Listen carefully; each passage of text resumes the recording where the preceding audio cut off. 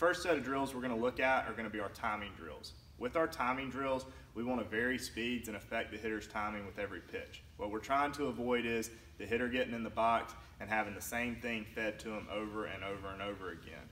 At some point, once they've got that speed down, they need to move on and continue to challenge themselves. The way we do our timing drills are we're going to have our 2-plate drill, front toss timing, click clack, hard away hanger, and our bounce drill. Again, we want to challenge our hitters' timing every time that they get in the box.